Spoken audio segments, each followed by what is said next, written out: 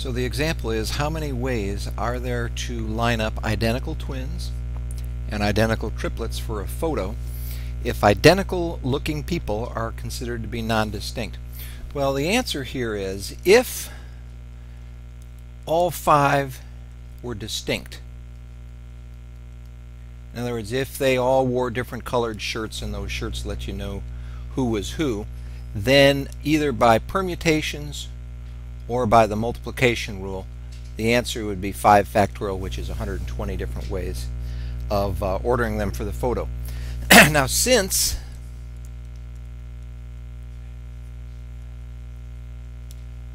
the question is saying they are non-distinct, in this case what you have is you have 5 people, but you need to divide by 2 factorial because you can't tell the twins apart, and then divide by 3 factorial because you cannot tell the triplets apart.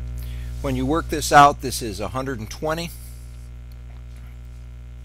divided by 12, which means there's 10 different ways of lining up people in that fashion.